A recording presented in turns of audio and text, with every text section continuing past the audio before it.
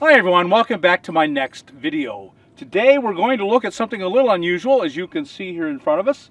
Jim and I are going to talk about solar ovens, mainly Jim, because Jim is an expert on solar ovens. I have used this sun oven myself extensively, and so I'm a big fan of sun ovens and solar ovens.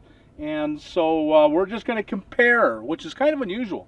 So Jim, you got a lot of solar ovens here. These are all yours. Yes, they are. And wow, that's a lot of solar ovens. I do a lot of cooking for up to 40 people at a time. So you like to cook? It's a pleasure for you? I love to cook. And feeding people, a group, is equally a pleasure. Yes, it is. I love to watch people eat. And so why are you using solar ovens? Does your you're in this nice travel trailer. Does your travel trailer have an oven inside? Oh yeah, my travel trailer has an oven, but the oven burns a huge amount of propane. And if I'm out here and it's nice and sunny, a solar oven not only saves me propane, but it cooks differently. It doesn't dry things out. It's a more moderate heat, and between the various solar cookers, I can cook anything except deep fry and fry. Right. So you prefer that? I know because I've used the Global so much, All American now. I like you. I prefer the taste. I think it tastes better. Food tastes better out of a solar oven. Oh, it definitely tastes better. And of course, it's free. I mean, the solar is free. I mean, you're not paying for the propane. Yep. And here in the winter, it's not too. It's February. Let me tell you that this is all in February. So a lot of the questions people say are, will these work in the winter? I can set these two right here. I can set directly in the snow, and cook. And cook in snow. Yep. Oh my. As long as there's sun. As long as there's sun. Even partially cloudy. These two are insulated, so if a cloud goes by for 15 minutes, everything's fine.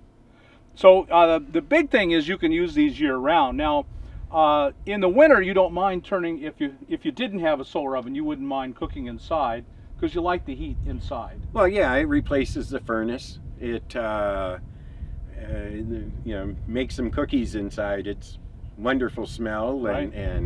But still, I'd rather cook outside if I can. But it's not always winter either. That's right. So when it's summer and 80, 90, 100 degrees, then you don't like cooking inside so much. I don't like cooking inside at all. Right. Not on the stove, not in the stove. I don't like cooking inside at all. So here in the winter, it's not such a big deal, but in the summer, being able to get this oven outside is a huge deal. That's wonderful. Yes. It again, it saves propane. It keeps the heat out of the house. It keeps the smells out of the house. And whereas cooking smells are wonderful, they do tend to linger a long time. Yes. So you think that the food tastes better? Are there any advantages to the actual cooking itself? You cannot burn something in a sun oven, because the sun ovens are in the ovens, they're sealed. No moisture escapes. You cannot burn something. In these two, they're sealed in a different way, but again, since no moisture leaves, you can't burn it.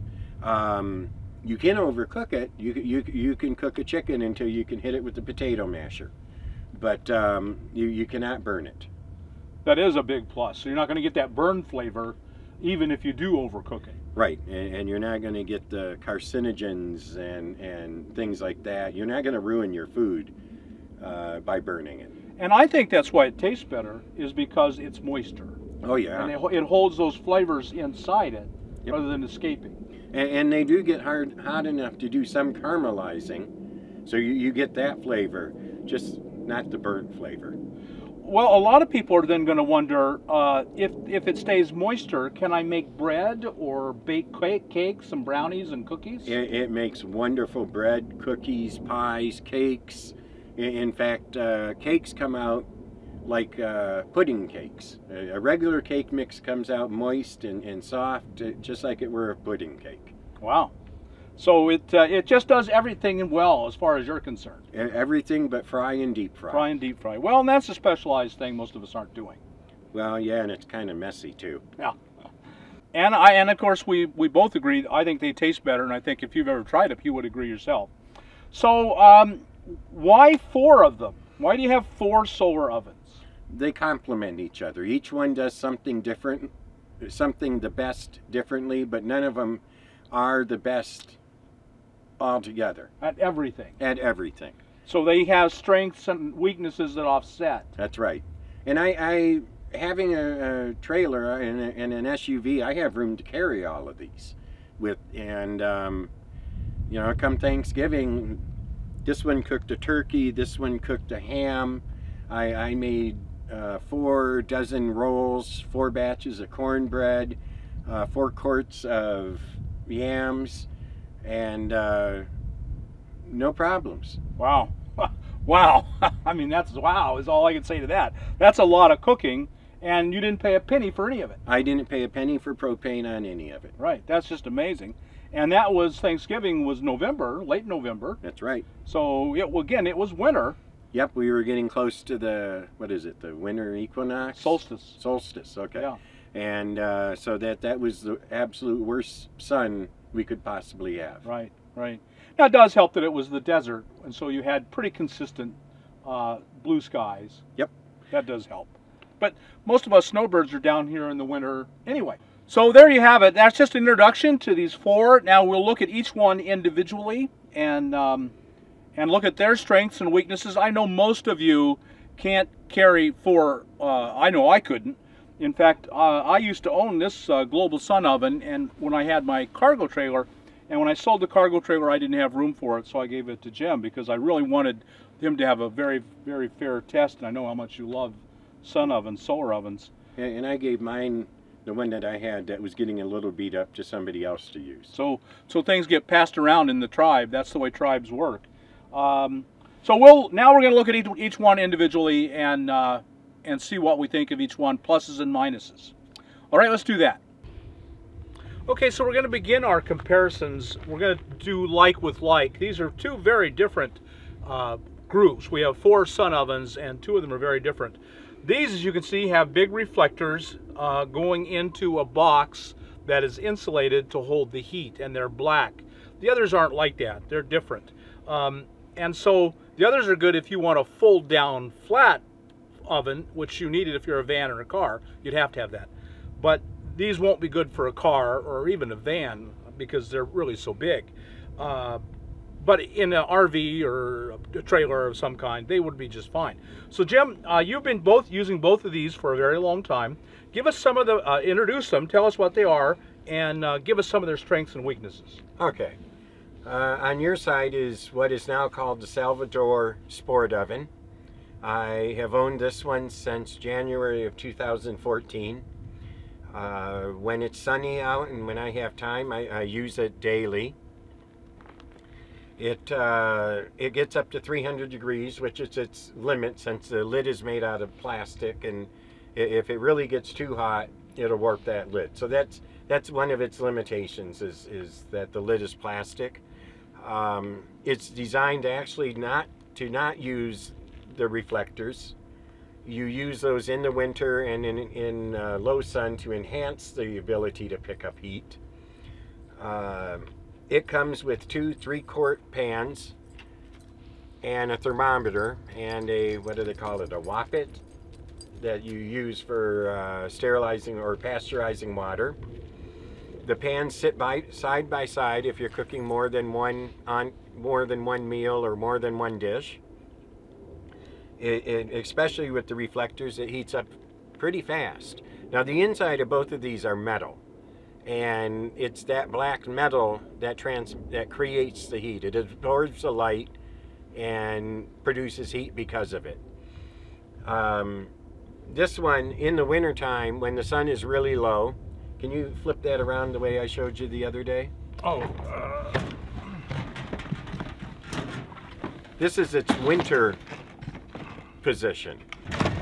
So you can see that it at an angle, it's setting at a much lower angle so that when the sun is very low in the morning, it aims it in. When the sun is low in the winter, I mean in November and December, the sun never gets high. So between the reflectors and the ability to set it on this position, It allows me to cook very early in the morning and in very low sunlight. In the summertime, I don't need those reflectors. In fact, right now the reflectors have it too hot, and I should be taking them off or pointing it away from the sun to keep from damaging the lid. I cook breads, cookies. My favorite thing is ribs, stews, soups. It'll cook anything but fry. I even roast eggs in these things, and they come out like hard-boiled eggs.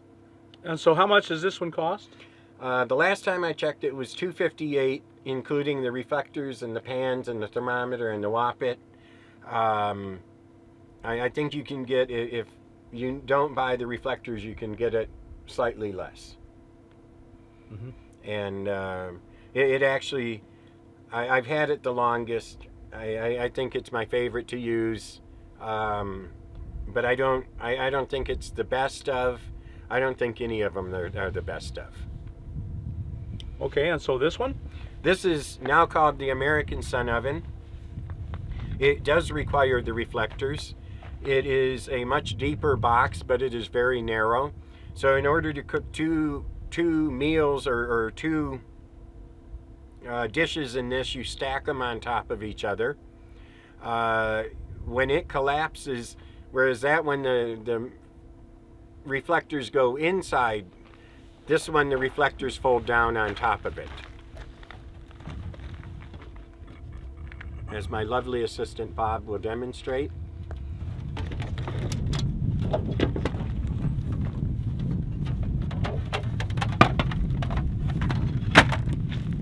So this is how this stores.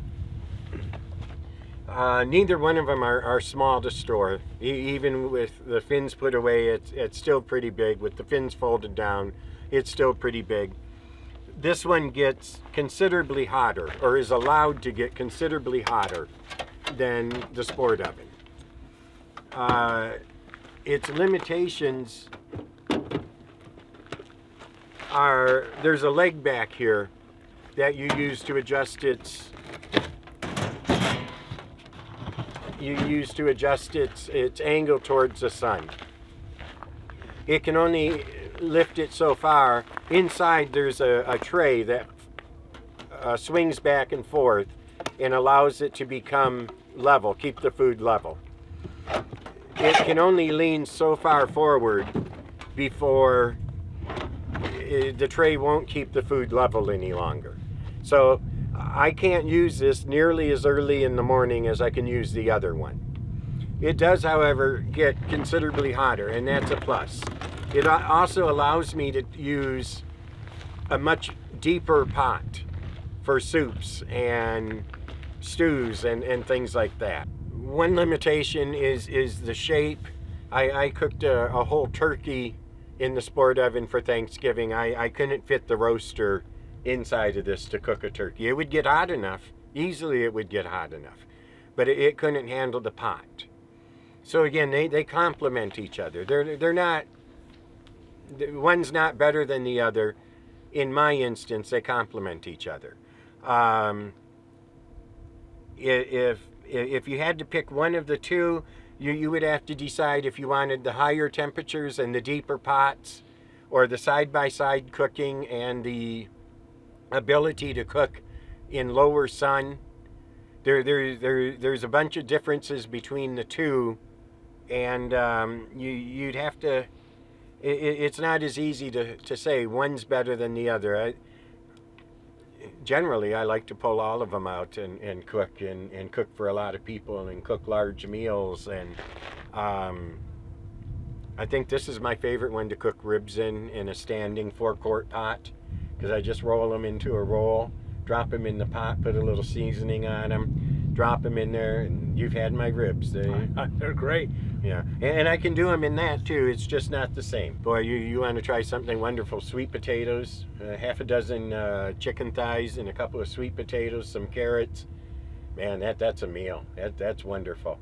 So when it comes to baking, would one have the advantage with the higher temperature of the All-American? Only in the time. I mean, that one takes longer to bake than this one does.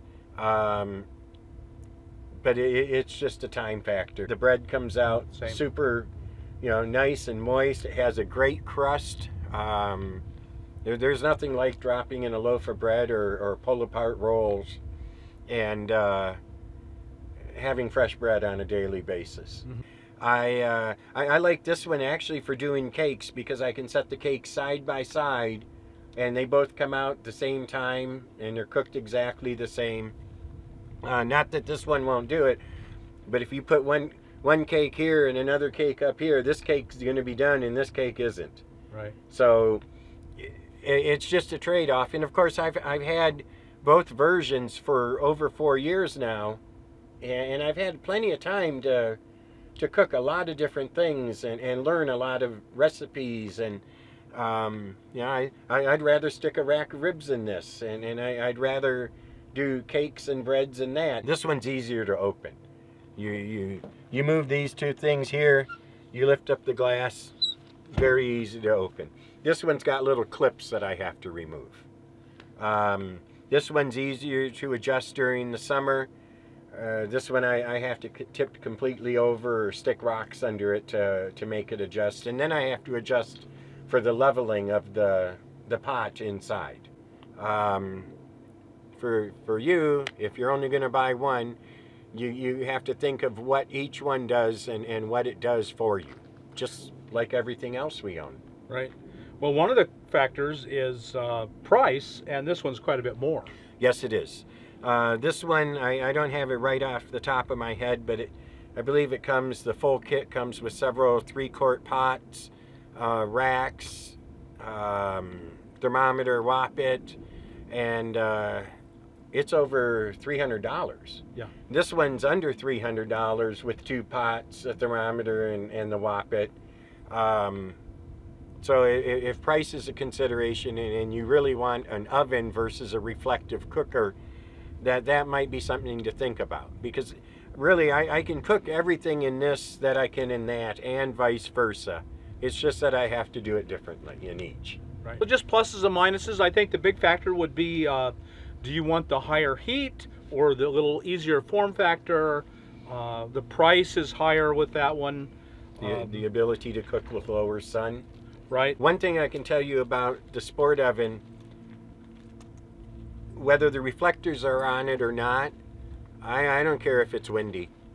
I've seen that blow completely across the site. It never tipped over. I have issues with this one when it gets really windy. These will flop back in and out. I've had problems with it tipping over. I know the latest version, the foot that's in the back has stakes that can go into the ground. It does make it kind of a hassle to adjust it throughout the day, to have to remove the stakes, turn it, pound the stakes back in. So in high wind areas, the sport oven definitely holds the advantage. Which of course is the winter. In the winter is the desert, is very high wind. And the wind is a significant issue with the All-American. It does not like wind. Right. Yeah, my joke is, what is your family if all you have is an All-American and it's windy? They're hungry. They're hungry, yes. Yeah, basically, too much wind and it's not working. Okay, so we're not making the choice for you. We're laying out the pluses and the minuses, and you'll have to make your own decision. Now, maybe you don't have this kind of money to spend. You don't have this kind of room for either one of these. Fortunately, there is another option, and we're going to take a look at those next. Yep, they're lighter. They're easier to store, they fold up smaller, and they cost less money. Cost a whole lot less. So there are options. If one of these won't work for you, we're going to show you something that will. Well, Jim, thank you so much for sharing your experience with these ovens. I really appreciate it. I think people are really being helped by all your contributing. Well, thank you. I'm glad to do it. So I hope you got something out of this. Stay tuned for the next video. We'll do it explaining the reflective cookers. They're a little different and have a lot of their own advantages and disadvantages, and we'll learn all about them during that video. So if you got anything out of this, like us on YouTube, subscribe to the channel, and we'll talk to you later.